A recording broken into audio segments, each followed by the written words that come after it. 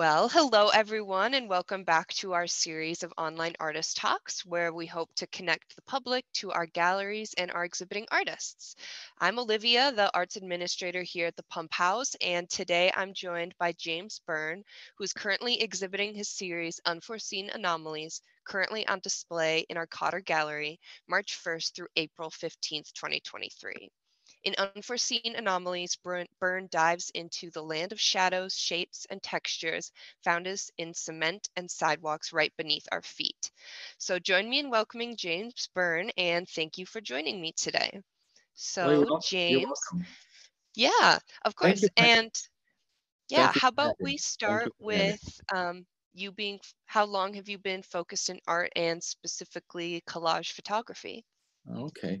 Well, collage photography has just been in the last 3 to 4 years. I grew up in a small town, Chisago City. That's about 50 miles north of St. Paul. Then I went to the University of Minnesota and got interested in art and took some fine art photography classes, and that really pushed me forward into the art world. I studied with Gary Hallman, and later I took a workshop at the College of Art and Design. It was a summer workshop in video art, and Peter Campus and Namjoon Paik were some of the teachers there, and that really got me interested in video art. I later moved to Chicago and went to the School of the Artists Institute of Chicago, where I got an MFA in video art. And in those years, I started exhibiting my video and my video installations in museums around the country, as well as internationally. And I got great support, thank goodness, from foundations like the Bush and McKnight and Jerome Foundation, as well as State Arts Board grants, and that really helped me. Then I moved to New York and got interested in dance video. And I did collaborative work there with Trisha Brown and Aiko and Coma and Laurie Anderson, to name a few. After that, I got interested in narrative filmmaking. Moved back to Minnesota and started teaching at Metropolitan State University, where I taught screenwriting and film production. And I created, wrote, and directed and filmed many short narrative films and 2 feature films.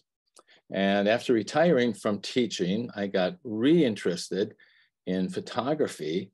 And that's sort of the result is on display now at the Pump House. Okay. And what brought you back into photography? Like, what re-inspired you to move away from film into photography, specifically in this collage type of format that we're seeing here? Well, some of it was practical. Some of it was just a natural movement from one approach, one medium, film, from video to film, from starting with photography, then video, then film, then kind of back to photography. But this work here is unlike my early work. This is much more painterly, as opposed to a photograph of something. So I really don't know what changes my interest in the medium and the art form that I'm working in, but it evolves. It just evolves naturally. I like to work with images, and I know photography. My whole life, I guess I've been a camera-based artist. And the exact why it started up again, it's just a natural progression, no particular thing. All right, well, great. Let's move into some of the pieces that are currently in your show here at the Pump House. So this is the first piece that you mentioned you'd like to discuss, Indecision. Is there anything specific you'd like to mention about this piece? Well, Indecision, yes, of course. Well, to me, it's very dramatic and theatrical. These are exaggerated shadows of people passing by while I was photographing sidewalks. Then I realized, oh man, these shadows are really dramatic. And so I would take, this one is just one photograph, resized and rescaled and rearranged. And then what I do is draw lines and circles and squares, very simple geometric forms on my photographs and use collage technique to create what you see here. Great. This was made in Ventura, California. I often take photographs while I'm traveling or when I'm just wandering around my neighborhood. Okay. And what initially drew you to photograph concrete and the land beneath our Well, feet of that we course, tend to walk to? yeah, in my wanderings around, walking a lot, I noticed on the sidewalk all these colorful spray painted markings that, the street crew or construction crew would spray all over the sidewalk. And generally they never dug it up, but it marked, underground cables and lines, I guess. So I started photographing those very, very small and specific. Then I realized, oh, there's all this other things like indecision, these shadows that occur and shapes and textures. And it just allowed me to create several different scenarios of shapes and colors and texture. And so I started exploring and taking pictures of things right down by my feet. Yeah. Well, fun. This is another piece of yours that is in color. Um, One of my questions is, how do you decide if a piece is going to be in color or in black and white? Well, it's very intuitive. Sometimes it's technical. Sometimes the color of concrete just doesn't work, and it looks much better in black and white, especially the more theatrical ones with the human shadows. Those really took off in black and white. Now this one right here, Ariel, obviously it is a beautiful yellow and bluish color. And that yellow, all the markings there is a spray painted markings, the arrow and I don't know, X 127 or something. And so because it was colorful and it looked really nice on the concrete, I took that particular photograph. And then again, using collage technique and drawing lines in simple geometric forms, I created something else. So I like to try to think discovering the extraordinary in the ordinary. So this is a very ordinary thing that people would walk over and not even look at. But I really like finding really simple, common things, and then through collage and drawing on it, create a whole different sort of thing. And in my photographs, I think I've mentioned before, they're painterly, as opposed to being a photograph of something. So, and what I mean by painterly, it's very frontal. It has to do with light and shapes and color and composition, a lot of things that painting is concerned with. Definitely. Yeah, let's move into this next piece. Another question I have is, do most of your pieces just contain one photo that you rearrange and crop in different ways, or do you ever use multiple photos in your collages? They're generally just one photograph. That's not a rule or anything, but it sort of simplifies everything. There are some of my work that uses multiple photographs, but generally it's just one, maybe two of the same area. So this one, yes, I can tell it's just one photograph. And so you see those arrows and lines repeated and resized. And then I drew a couple of squares and other lines and X's. And what happens when, I think, when like a circle appears or a perfect square or a straight line, that serves as something that's counter to the more organic shapes that are there. And it sets up sort of a foreground background dynamic, which I think enhances the overall composition.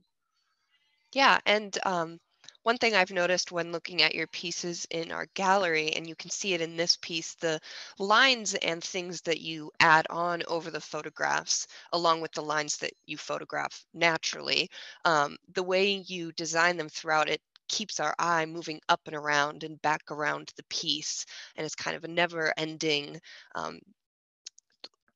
journey that you take around the piece, which is really nice. It keeps your eye, especially with this piece with the arrows, it kind of bops your eye all up and around the piece, which is very enjoyable to look at and keeps it very engaging.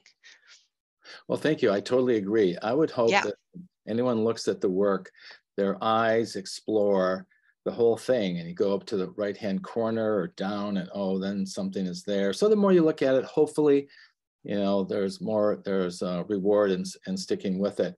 And I also believe in the concept that every square inch in a photograph or a painting, any work of art, is just as important as every other square inch. So that little corner piece way down or on the edges are so important, just as important, probably more important than the middle square inch. So that allows an overall composition. Hopefully the eye has places to go, and it's fun to look at multiple times. Yeah, here is one of the pieces that you mentioned. I think right in this, you're combining multiple photographs. Yes. Is there anything you'd like to discuss about this piece? Oh, this is one of my favorites, Ariel 31.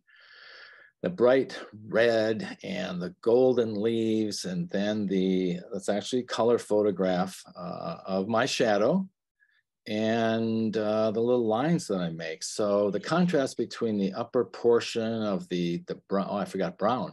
So we got brown, red, gold, white, gray, sort of a bluish black. There's something about this one that kind of pops. It's very different than the others because I'm combining shadows with non-shadow work. So can't really say much more other than this is one of my favorites. Yeah, and next to the other pieces, especially in the gallery, you're right, it pops compared to the others, which is enjoyable to see. And then here's another one of your black and white pieces, Scurry. And Scurry is also another favorite. There's lots going on in this one. And I see this figure, probably a woman, wearing a long dress, or maybe it's a coat, and she really is in the act of scurrying across the street. So this is the same photograph, resized and rearranged, and I just see a lot of movement and fun in this one. There's a lot going on. It's not a simple composition, but I like the fact that her dress or her coat and her shoe and her toe, you can see is just almost touching there. Her other leg has sort of disappeared, but she's in the act of moving. And so that's where the title Scurry came from. Yeah, and if people watching this do come to see the work in person, you'll notice that all of your photographs are printed on vinyl and are stretched like a canvas is. And most photographs we see framed behind glass and are matted and things. Is there a reason why you chose to display your pieces in this way? Oh, part of it, I like to be contrary. And every photograph in the world is, like you said, is, printed on paper and then framed up.